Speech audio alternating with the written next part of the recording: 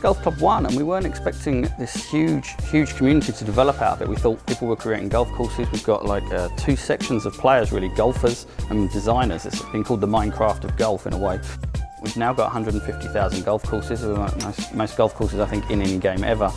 But we found out very early on that it was important to make sure the community was behind you so they could evangelise the product worldwide for us. So hearing from them what they wanted, stuff like societies and ways to do stuff they didn't have to go outside the game to create. I think the concept for societies has always been there in the back of our minds ever since Golf Club 1, but the catalyst for that has really been the community. A lot of people in the community went out and created their own websites to create their own sort of societies, and talking to the guys that ran them, it was a lot of hard work for them. They shouldn't have to be doing stuff outside the game. So talking to them, we said, okay, we can create societies in the game. These are golfing societies that you join, and not only can you join them, but you can run your own society where you're recruiting players, and as you earn money through winnings, you're able to upgrade your clubhouse, upgrade your society, and start to run bigger tournaments. On a core level, it's that feeling of immersion, being able to feel that your progression is going up and the whole game changes, not just your character, but the whole way the game looks as you play because of the clubhouses that you're in. So these clubhouses and societies make up the backbone of the Golf Club 2.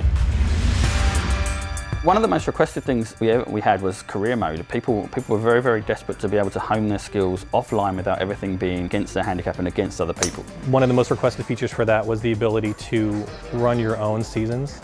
So that is really the core focus of career mode this time around. So the idea is to constantly challenge yourself in the career mode by upping and upping the AI quality so you can earn more money and then go out and play online against your friends. Our game isn't about the power fantasy of upgrading your character and these RPG elements of making your character more powerful.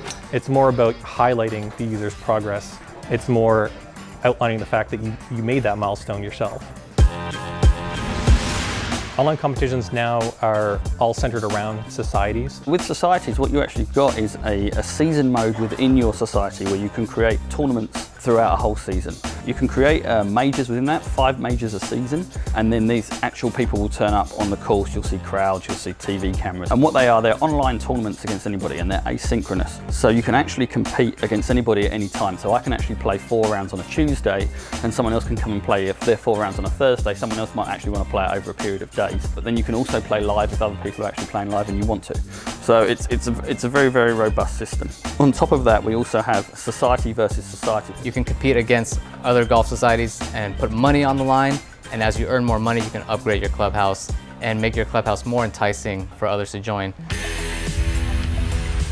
The course creator was a huge success for us in the Golf Club 1, and it was like, how do we actually take that on further, you know? And so we want to make sure that we're providing them with more refined tools, a larger breadth of tools to really let their imaginations run wild. Before there was a little bit clunkiness on trying to line up fences and paths and stuff like that. Now we've all got this being able to lay out and make stuff a lot easier. We want people who are creative to be designing golf courses, not people who are good at using tools. Now, one of the coolest things is that if players created something really cool in the Golf Club 1, all of that is backwards compatible. They can import that into the Golf Club 2, get the enhanced visuals that they get with the Golf Club 2, and also iterate on it with the new tools and new features to make it even better.